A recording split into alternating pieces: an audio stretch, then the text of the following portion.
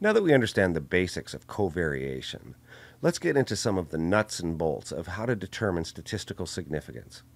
So, we're going to talk about the most basic way to determine statistical significance through the use of the chi-square statistic. And as a general overview, we're going to look at degrees of freedom, the chi-square distribution table. We're going to do a couple quick calculations with the chi-square, a couple of examples, and then we're going to look at using and abusing the chi-square statistic. So let's begin. Remember, a test of statistical significance is a test that evaluates if differences in the values of the dependent variable vary across the categories of the independent variable, if those differences are in fact real or significant, or if those observed differences in the values of the dependent variable across the categories of the independent variable could be explained by chance alone. Now, earlier we learned about constructing crosstabs to examine the relationship between two variables. And remember, always put the independent variable on the x-axis and the dependent variable on the y-axis. But tests that do not assume an underlying form to the data or a numerical structure are referred to as what's called non-parametric tests. And the chi-square statistic is the most commonly used non-parametric test for statistical significance. Its logic is straightforward, and the calculation of the chi-square statistic is quite simple. In fact, you could calculate a chi-square on any array or matrix of cells, even for interval-level relationships.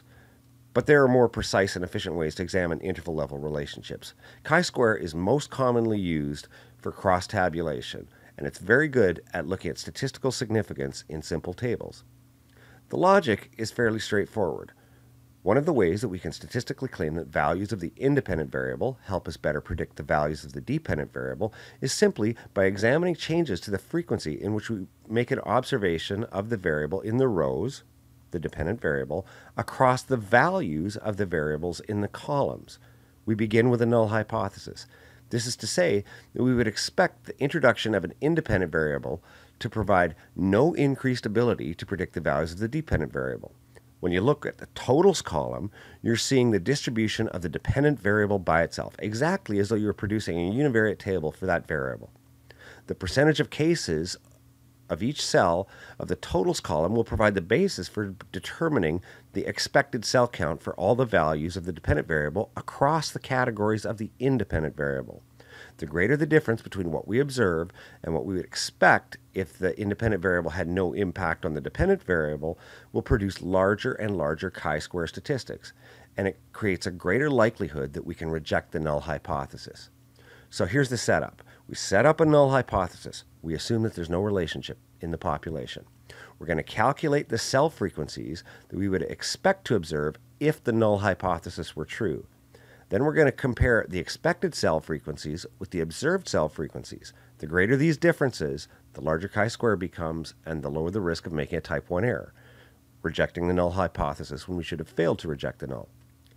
Then we're going to calculate the degrees of freedom, which is a calculation based on the size of the table or the number of cells in the matrix. The more cells there are in a table, the greater opportunity for observed distributions to depart from expected distributions. So we need to make an adjustment. And finally, once we have our chi-square statistic and our degrees of freedom, we're going to consult a chi-square distribution table to determine our level of significance. Now, if you're using SPSS, it's done automatically for you. Okay, so looking at the chi-square formula, we show simply a summation of how much each cell in a table deviates from an expected value for that cell if the null hypothesis were completely accurate, i.e., if all the cells across all categories of the independent variable had precisely the same proportion of observations across the values of the dependent variable. So in our table here, where we have estimating trust in government by whether R participates in politics, for example, our dependent variable, our first category of no trust, we have 42% of our observations fall into the no trust. And what we would expect if the null hypothesis is true, then as you go across the no trust through the categories of our independent variable, the level that someone participates in politics, we would expect 42% in each of the none, the some, and the a lot categories. So that would be 42% of the 139 total in that category of the independent variable for none, 42% of the 487 who participate some in politics, and 42% of the 701 who participate a lot, etc. Second, we're going to need to look at degrees of freedom, and the degrees of freedom calculation is also relatively straightforward. Degrees of freedom are just determined by taking the number of rows in a table, subtract 1, and multiply that number by the number of columns minus 1. The chi-square, of course, gets larger as we move away from what is expected if the null hypothesis is true, but it also gets larger as we increase the size of our table. As we add more cells, there are more opportunities to observe differences between what's observed and what's expected. Degrees of freedom can be determined relatively quickly. For example, look at this table. And in this table, you can see if we have 4 categories of our independent variable and 3 categories of our dependent variable, we would have rows 3 minus 1 times columns 4 minus 1. So we would have 2 times 3. This table would have 6 degrees of freedom. Or similarly, if the independent variable has 5 categories and the dependent variable has 4 categories, then we would have 5 minus 1 times 4 minus 1, or 12 degrees of freedom, etc. As I said, when we have our chi-square statistic and when we have our degrees of freedom, then what we're going to do is we're going to look up our chi-square statistic on a critical value chi-square distribution table. You need to look up your calculated of the chi-square statistic relative to the degrees of freedom that you have. Based on a critical value of chi-square at a given level of confidence, you're going to make the decision to fail to reject or to reject your null hypothesis. So let's use an example. Say we had this 4 by 5 table, and we had generated a chi-square statistic of 22.6. The degrees of freedom for this table is 4 minus 1 times 5 minus 1, or we have 12 degrees of freedom.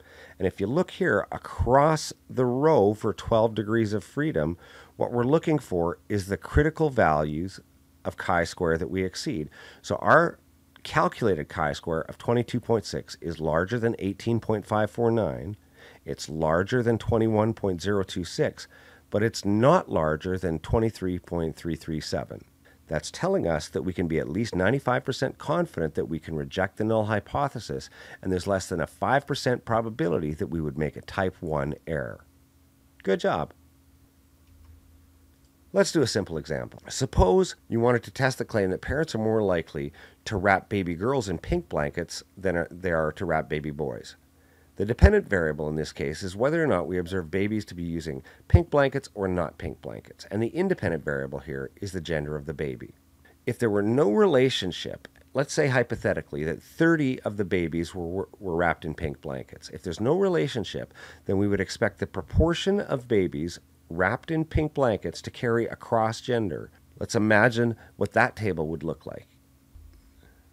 If we took the distribution of babies, 30 wearing pink, 70 not wearing pink, and had a null hypothesis that says knowing the gender of the baby does not help us predict the color of the baby blankets parents prefer to use to wrap their babies, then we would expect that 30% to carry across all observations regardless of gender. So, for example, if we have 50 males, we would expect 15 of 50, or 30% of the males to have pink blankets, and we would expect 15 of 50, or 30% of the females to have pink blankets. That's the idea behind the null hypothesis. That's the expected cell counts if the null hypothesis were true. That's the basis of our chi-square statistic. Let's say we actually observe that 46 boys were not wearing pink blankets, but 26 girls were wearing pink and 24 were not wearing pink. We're going to compare that to what we actually expected, and we're going to set up a calculation table based on the chi-square statistic. Now remember, the chi-square statistic was the sum of the frequency observed minus the frequency expected squared, then divided by the frequency expected. So we're going to do this calculation on a cell-by-cell basis. And so our first cell is R1C1, the first row and the first column where they intersect. And in this case, so if we look at the first cell, which is R1C1, which is for boys who are wearing pink, we observed 4, but we expected 15. So when we subtract observed from expected, we get negative 11. 4 minus 15 is negative 11, which when squared is 121. And when we divide by our expected cell count of 15, 121 divided by 15 is 8.07.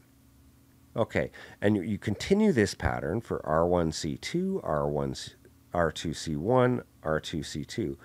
and you do all of the differences between observed minus expected, square their values, divide by expected, and what you get is this final column over here, which when you add it up, that's the chi-square statistic. The chi-square statistic then needs to consider degrees of freedom. And remember, degrees of freedom is rows minus 1 times columns minus 1. And in this case, we have a 2 by 2 table. So 2 minus 1 times 2 minus 1 is 1 times 1, or just 1. Once you have your chi-square statistic, which was 23.048, and your degrees of freedom, which in this case was 1, you then look it up on a chi-square distribution table. And with 1 degree of freedom, you can see that 23.048 is greater than our critical value for 90% confidence, where alpha is 0.1 of 2.076. It's greater than our critical value for 95% confidence, or 3.841, where alpha is 0.5, etc. All the way down to the end of the table, where we've exceeded the value of 10.828, where we would have 99.9% confidence, where alpha is 0.01. So because our 23.048 exceeds the 10.828, we know that we're at least 99.9% confident that we could reject the null. And there's less than a 0.1% chance that we'd make a type 1 error if we claim that the gender of the baby is related to the choice of color that parents choose for baby blankets. Outstanding. Let's add some complexity here. Let's make it something that we actually might study in political science. Let's say that we were going back to our original table where we were estimating trust in government by whether R participates in politics. If you look at the yellow column on the end of the table, that's our totals column, and those are the proportions we would expect to carry across all of the categories of the independent variable. For example, we expect that 42% amongst those who have no trust in government, regardless of whether they participate none, some, or a lot. We expect the 39.5% to carry across the some trust category, regardless of whether some people participate none, some, or a lot, etc. To make the calculations for expected cell counts, you can multiply the percentage times the column total count.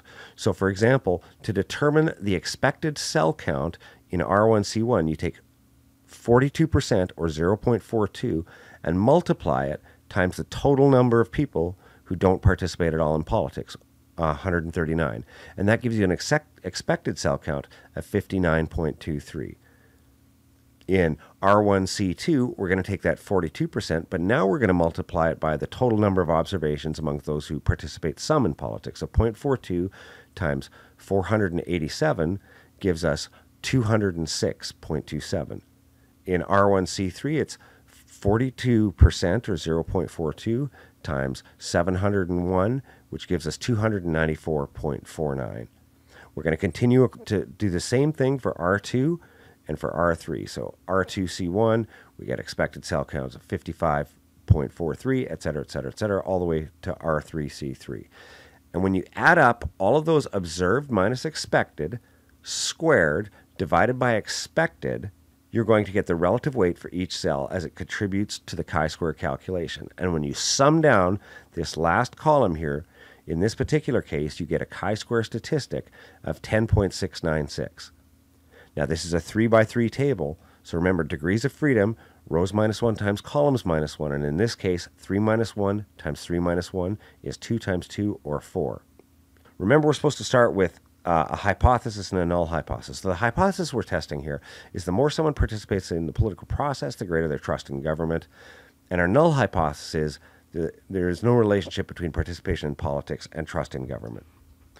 Now that we have our chi-square statistic of 10.696 and our degrees of freedom, we can look it up in a critical values of the chi-square distribution table. With 4 degrees of freedom, our calculated chi-square statistic of 10.696 exceeds the critical value for 90% confidence, where alpha is 0.1, of 7.779. It exceeds the critical value for 95% confidence, where alpha is 0.5. The critical value is 9.488. But it fails to exceed any of the other critical values. What that's telling us is that we're at least 95% confident that we can reject the null hypothesis when we claim that there's a relationship between how much someone participates in politics and how much trust they have in government. Now, another way to conceptualize this is visually. Now, the chi-square distribution is always a positive distribution, so it's increasing towards positive infinity. And the critical value for 4 degrees of freedom with 90% confidence, or where alpha is 0.1, is 7.779. So the region off in the tail here is the remaining 10%. And if our chi-square is beyond that critical region, then we're more than 90% confident. And the same is true for the 95% confidence level, where we have to exceed the 9.488. And we have with our chi-square of 10.696. And similarly, we would look at a similar place for 99% confidence, but in this case, we have not exceeded the 13.277. So we're more than 90, we're more than 95, but we're not 99% confident. So that's how you get the conclusion that you're at least 95% confident that you can reject the null hypothesis. Now, there is a way to calculate this with calculus to calculate the area under the curve, but we're going to work under the more simplistic world with these chi-square tables. It's more approachable for people who haven't taken calculus, and when you use your software program, whether it's SPSS or State or some other software program, your software is going to calculate the exact probability of making a type 1 error for you. Okay, great. So let's think about our use of the chi-square statistic and where and when we should use it. Your chi-square statistic assumes that you've hypothesized a relationship in advance. It assumes that you're testing a hypothesis, and that therefore you also have a null hypothesis. Remember, at the end of the day, the chi-square is a test of the null hypothesis. Chi-square also assumes your sample is selected at random. It assumes that no more than 25% of your cells have an expected cell count of less than 5, and the larger the number of cases, the larger your chi-square statistic will become. And this is as it should be, since a larger sample reduces the risk of a type 1 error, right? You've collected more of the population. But because of this, you can never use chi-square to draw conclusions about the strength of the relationship, since even trivial relationships attain statistical significance if the sample's large enough. And don't forget, we're going to cover measures of association, things specifically designed to tell us about the strength of the relationship. Chi-square is not a test of strength of relationship. Finally, a non-significant chi-square doesn't mean that we have an unrepresentative sample. It usually just means that our relationship is so weak, if there is one at all, that it could have easily been observed by chance.